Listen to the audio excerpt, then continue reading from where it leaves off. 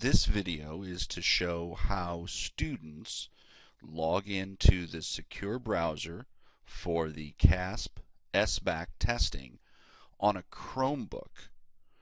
For students to log in on a Windows computer, there is a separate video. Students should not sign in to the Chromebook as they usually do. Do not have the students sign in to the Chromebook. Instead, they should go to the Apps button at the lower left of the screen. When they click on the Apps button, they will see AIR, Secure Browser. They should select that, and the Secure Browser will open. Teachers, it's probably a good idea to have the students keep the Chromebooks on their desks and closed until you give them the instructions.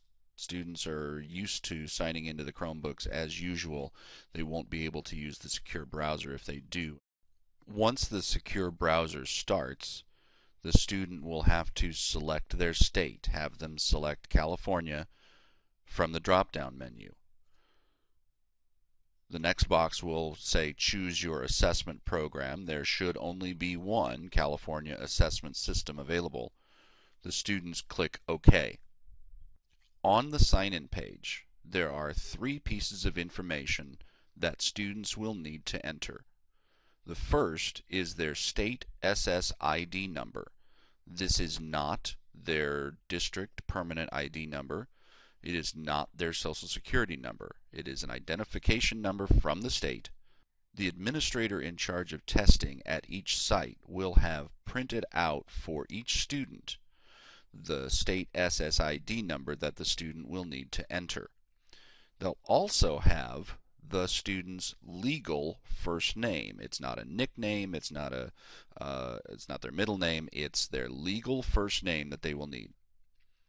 The third thing that they will need to enter is the session ID. This is the number, the string that comes up when teachers start the testing session on that day. For more information about that, see the teacher login video. Once the students log in, they will be given a confirmation page asking them, is this you? They should check their name and ID and school, and if all those are correct, they click yes, it's me. Then they're taken to this page which lists all the tests that are available for them to take. There should only be one. If you as the teacher have only chosen the one test that the students are taking that day, they should only have one choice, and they just click on it. At that point, they get a message that says waiting for TA approval. All the student has to do at this point is nothing. They don't want to click to cancel, they don't want to click anywhere else, they don't want to click in some other tab or some other window or close the browser. They don't want to do that. They want to just wait for the teacher to approve them and start the test. After the teacher approves each student, the student will see a screen that looks something like this that says, is this your test? And they can scroll down and they can see all of the different types of accommodations and different types of tools that they have that are available to them. If it's the correct test and everything looks right, then the student clicks on yes, start my test. The next page that will come up for most tests, especially the ELA tests, is the sound check.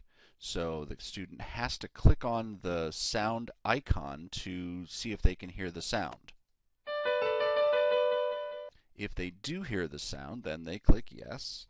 If they don't hear the sound, then they will probably have to get out of the secure browser, adjust the sound on the device, and then get back into the secure browser, enter all of their login information again, and start from the beginning. Once they click yes, they see test instructions and help, It tells them how to use the tools that are available, how to operate the calculator and dictionaries and all the different tools that they have available in this test. When we did the pilot testing last year, the field testing last year, most students just skipped right past this and figured out how to use the system on their own. When they've done that, they click Begin Test Now.